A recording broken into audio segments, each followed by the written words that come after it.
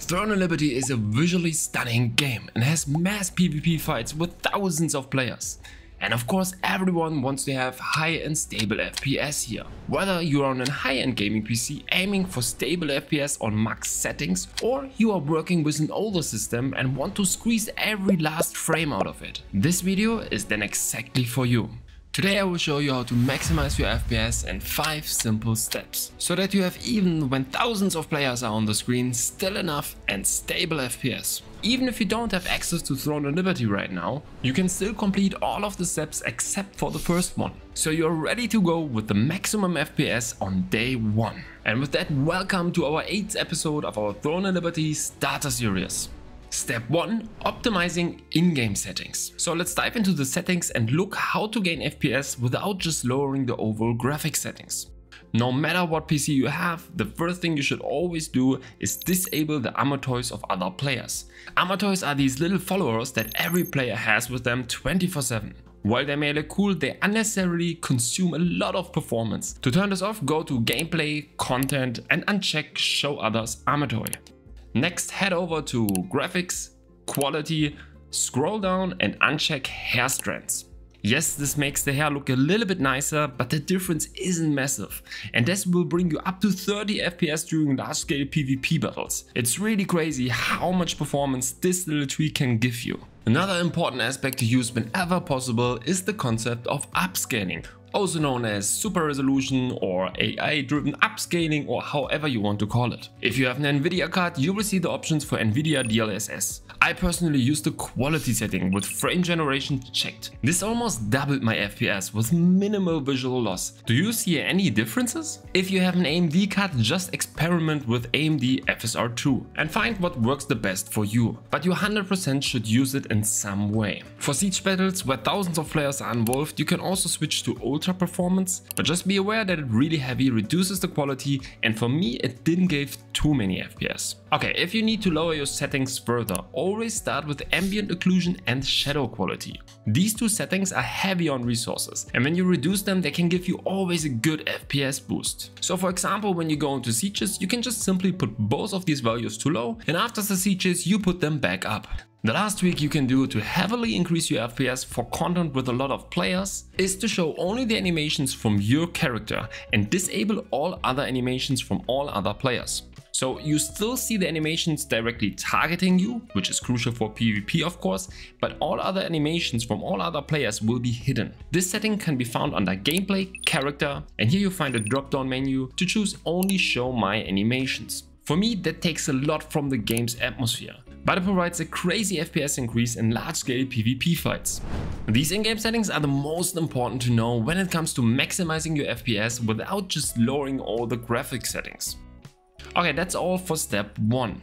Now all the other steps will now not only boost your FPS in Throne of Liberty, but also in all other games. Maybe you were always too lazy to optimize your PC, now it's the time. So let's come to our second step, the optimization of our GPU. Of course, always ensure your GPU drivers are up to date. Pretty basic, but still please just do it. Just do it! Then we need to optimize our driver settings. So I am sadly only experienced with NVIDIA cards. So if you have an AMD card, I sadly can't help you here with full confidence. But I linked you a guide in the video description on how to optimize your driver settings for an AMD card. If you are using an NVIDIA card, head to the NVIDIA control panel. Press Windows, type NVIDIA control panel and open it.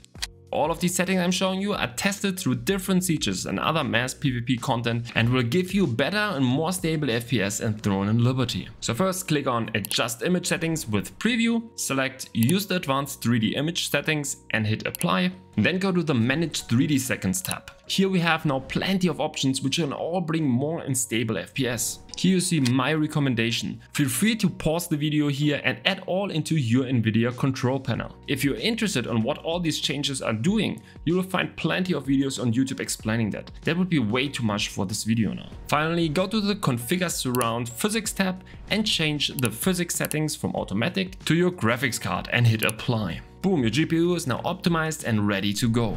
Just a quick reminder, if you liked the video and want to support me, don't forget to subscribe, like and do all this cool stuff.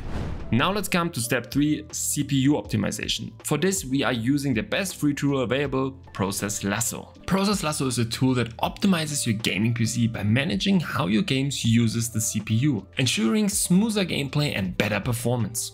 In addition to the optimization of the CPU usage, Process Lasso dynamically adjusts process priorities, balances workloads across the CPU cores and much more. You can find the download link in the video description. Once installed, click on Main. Here make sure that Manage Process of all users and Pro Balance is turned on. Now go to the active power profile and change it to Max Performance Overlay. For some reason Lasso is displaying me this in German, but it should be called something like Max Performance Overlay or something similar. One last thing we have to double check here. So click on Options, CPU, Pro Balance and make sure that Enable Pro Balance is enabled. Usually that should be by default, but for some reason I saw it already be not activated by default. So just make sure that it's activated. These were now all just settings which count for all of the games you are playing.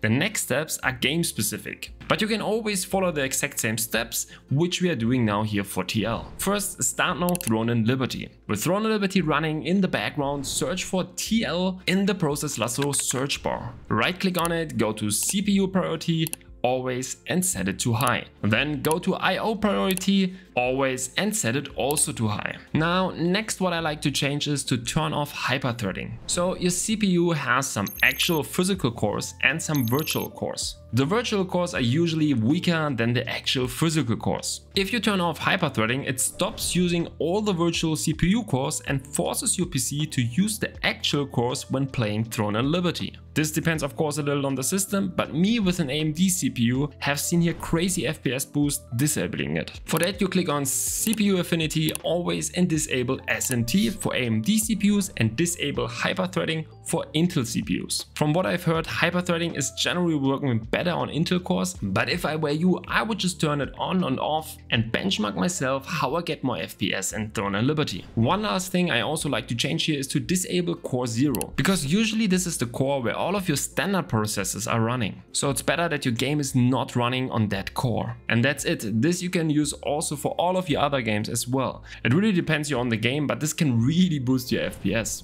So we optimized our GPU and our CPU. And in the 4 steps we should optimize our RAM. When it comes to RAM nowadays, the most important thing is to make sure that the XMP from your RAM is activated. XMP stands for Extreme Memory Profile. It's an easy and super safe way to overclock your RAM. Otherwise your RAM might be not running on the speed that it's capable of. And Throne and Liberty is a super RAM heavy game, so you really don't want to skip this step. Just make sure that it's activated. This we have to do in the BIOS. But since each motherboard has a different looking BIOS and a different way of enabling it, I can only give you the steps on how to find a way to enable it. So what I would do is first find out if our RAM has an XMP profile. For this, simply go to ChatGPT and ask him if your RAM has it. For me personally, that's just the fastest and easiest way. You can of course also just Google it. And then just go to YouTube, type the name of your motherboard and add XMP. 99% chance that you will find here a guide on how to activate XMP on your motherboard. And don't you worry, that are just 2 simple clicks in the BIOS. This is something you really should do. And Throne and Liberty you will get here massive performance increases because the game is so RAM heavy. Okay, let's come to the last step. For that we have to stay in our BIOS. And here we have to check if Resizable bar is activated. So Resizable bar allows your CPU to access all of the graphic card's memory at once, instead of small chunks. This is a huge feature. Not all systems benefit the same way from it, but it's something that should be always activated. And most of the time this is by default not the case. So again, go to YouTube, type the name of the motherboard and add Resizable bar. Here you go. Again, you will find a guide how to activate it on your mainboard. It just costs some clicks and will give you again some additional FPS on all of your games. And there you have it, 5 simple steps to maximize your FPS in Throne and Liberty. While there are more advanced optimizations you can do, these steps are a great starting point and have given me a significant FPS boost. If you have any other additional tips or tricks, feel free to share them in the comment section. If you want to learn more about Throne and Liberty, this is just one part of the Throne and Liberty starter series. In this series you will learn all the fundamentals to be ready when the global release hits. If you found this video helpful, don't forget to like and subscribe. And see ya in the next one.